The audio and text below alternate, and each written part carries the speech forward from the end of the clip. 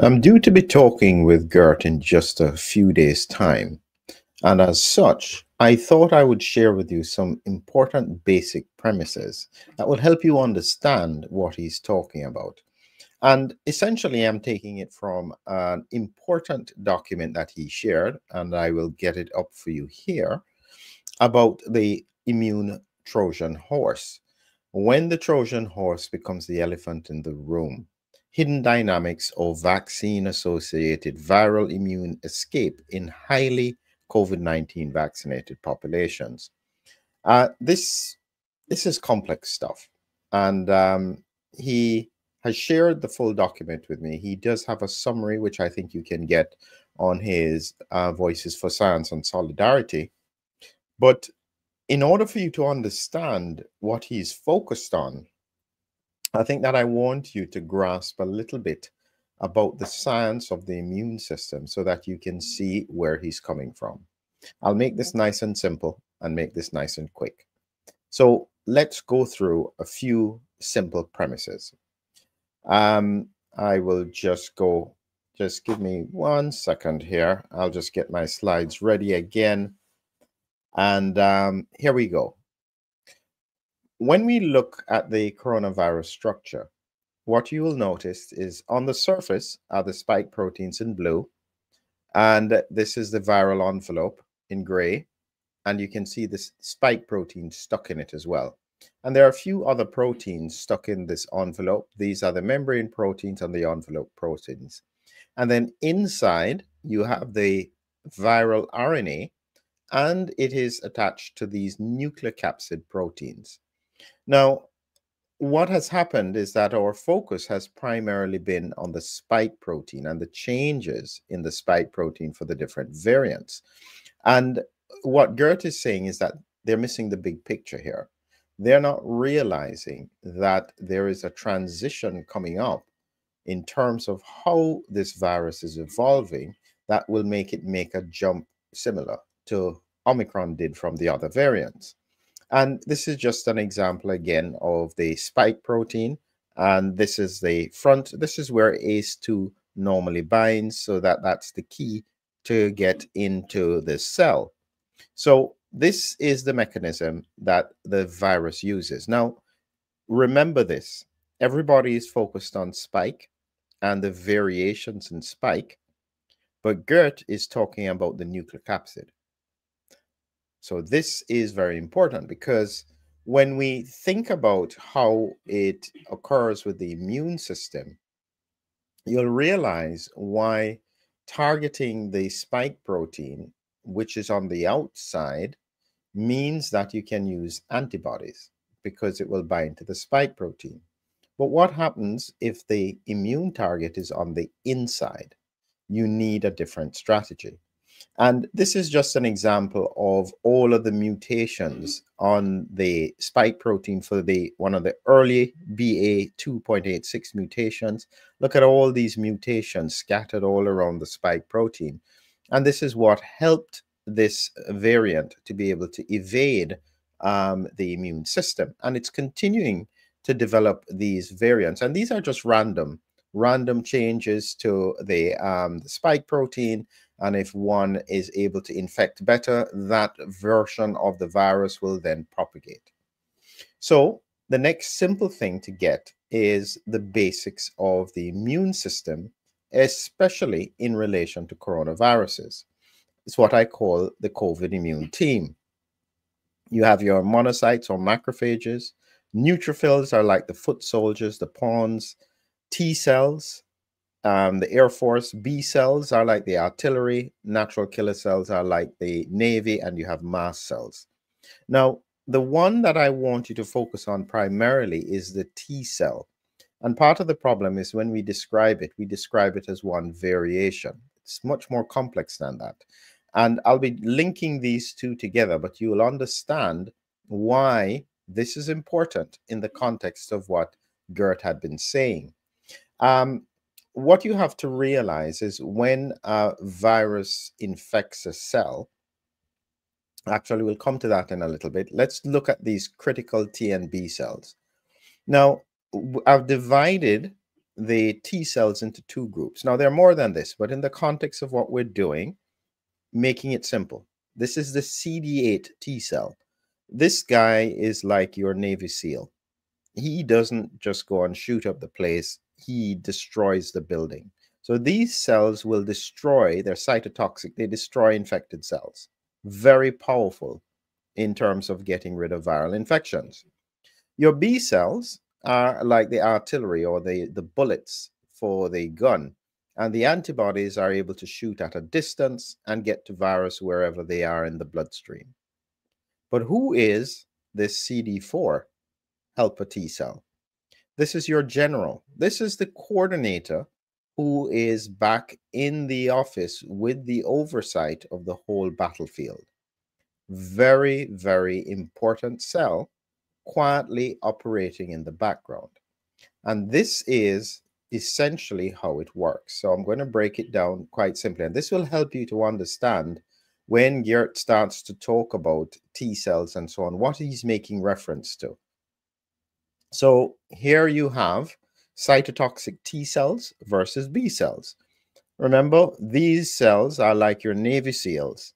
If there is viral antigen on a cell, boom, it just destroys the whole cell, kills thousands of viral particles in the process. You know, this is a beast of an attack. On the other side, you have the B cells.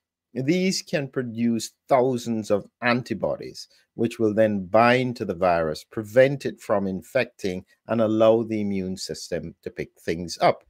So you can imagine that this works when the virus is in, say, the bloodstream, exposed. This works if the virus gets inside a cell. Both of them are very important. What's happening is that this is no longer working because the virus is evading the antibodies. So the antibodies are no longer as effective. So you're left with your T cells. And so your cytotoxic T cell can still destroy cells that are infected. But this is where the but comes in. What is happening, and this is what Geert is saying, is that because the virus is changing the nuclear capsid, so it's not just a spike protein, it is gradually turning the nuclear capsid. And nuclear capsid doesn't usually change that much, but Geert is saying that it is under so much immune pressure that part of its strategy is to change literally the inside shape of the virus so that it can avoid the immune system. And here is the critical piece of the puzzle with this. This is this CD4 helper cell. And what these do is they coordinate the T cells and the B cells. Whenever things are happening, they are the ones that are picking up the relevant antigens. And what Geert has been saying is that these T cells are like the final piece of the puzzle when it comes to fighting off a completely evasive Hivicron variant.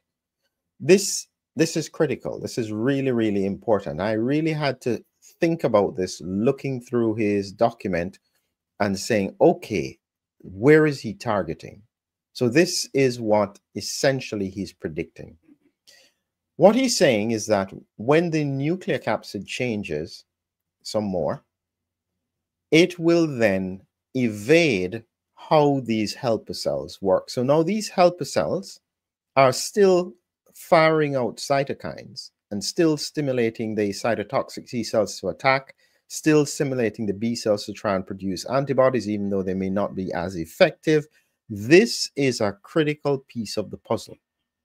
Without these cytokines, there is nothing left. There is no response. And what Geert has been saying is that if we have a variant where the nuclear capsid, because these ones are picking up the antigen on the inside of the virus, targeting the cells that are infected as well, suddenly there is no immune response left.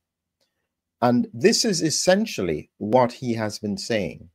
And just in a summary, what Geert is predicting, and we're going to hopefully talk about this on Saturday, he is predicting that there is going to be a variant because the virus, there is a gradual change to the nucleocapsid.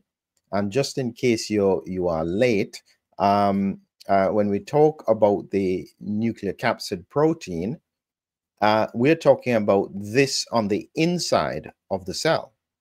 We have always been focused on the spike on the outside. But what he's saying is that this, which doesn't usually change, is gradually shifting so that it will evade the T helper cell response. And when that happens, there is no protection left.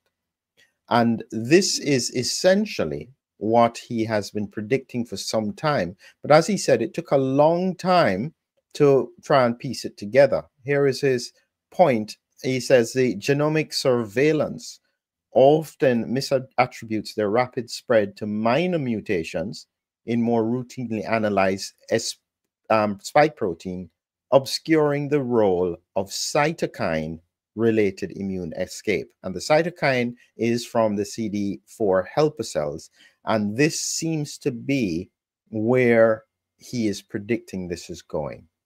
The problem is that when I've pulled back from that, and I've done the Hivicron's course recently, looking at what were the outcomes, one of the things that comes is that if you have a variant that has so evaded the immune system that there is literally no immune response when someone is infected, they don't even get fatigue and they don't even get a headache, they're not producing any interferon, they're not producing anything.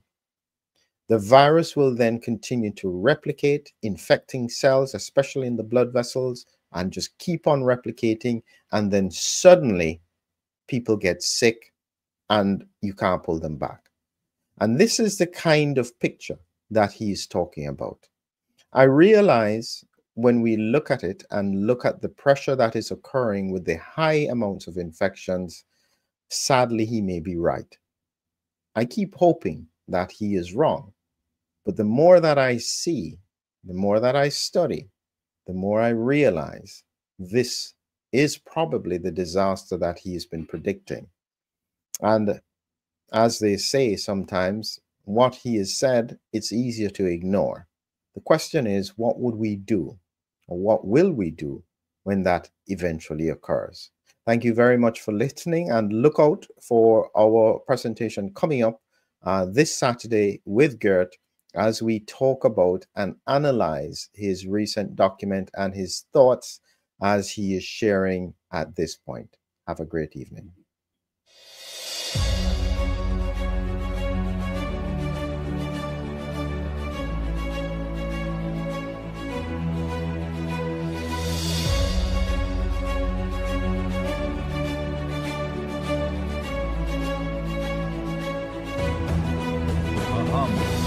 A hero, an immune adventure, Humming Heroes, your lyrical guide to the body's defenders. Now on Amazon. Check the links below.